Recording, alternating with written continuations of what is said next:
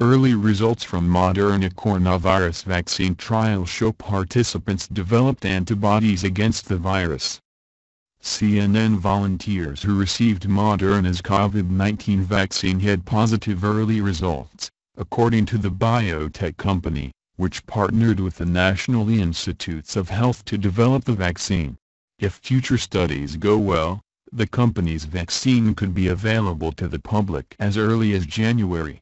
Dr. Tal Zaks, Moderna's chief medical officer, told CNN, "This is absolutely good news and news that we think many have been waiting for quite some time," Zaks said. These early data come from the Phase 1 clinical trial, which typically studies a small number of people and focuses on whether a vaccine is safe and elicits an immune response.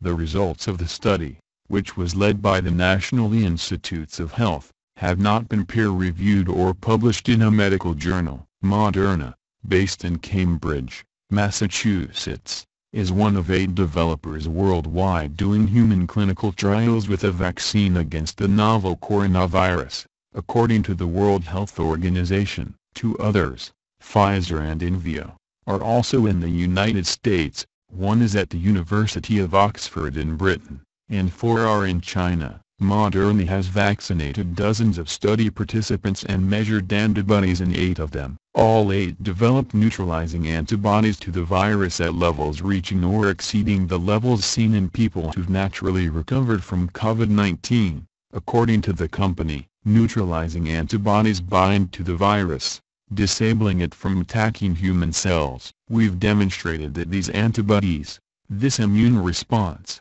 can actually block the virus," Zaks said. "I think this is a very important first step in our journey towards having a vaccine." A vaccine specialist who is not involved in Moderna's work said the company's results are great. "It shows that not only did the antibody bind to the virus, but it prevented the virus from infecting the cells," said Dr. Paul Lafitte, a member of the NIH panel that's setting a framework for vaccine studies in the U.S.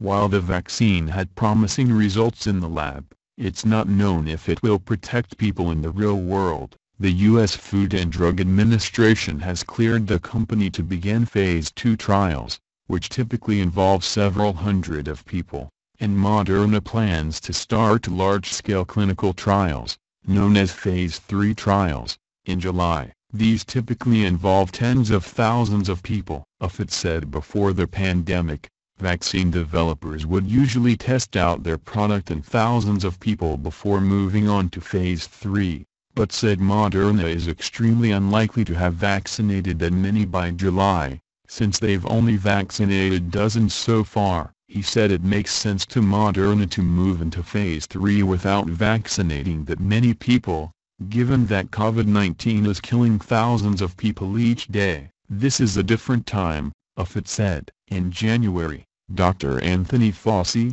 the director of the National Institute for Allergy and Infectious Diseases, said it would take about 12 to 18 months to get a vaccine on the market. Zaks said he agreed with that estimate for Moderna's vaccine, putting a delivery date somewhere between January and June of next year. In the Moderna study, 3 participants developed fever and other flu-like symptoms when they received the vaccine at a dose of 250 micrograms. Moderna anticipates the Phase 3 study on dosage will be between 25 and 100 micrograms. Get CNN Health's weekly newsletter. Sign up here to get the results. Are in with Dr. Sanjay Gupta every Tuesday from the CNN Health team. So far, the Moderna study subjects who were vaccinated even at 25 and 100 micrograms achieved antibody levels similar to or even higher than people who naturally became infected with coronavirus. But it's not clear whether natural infection confers immunity to reinfection,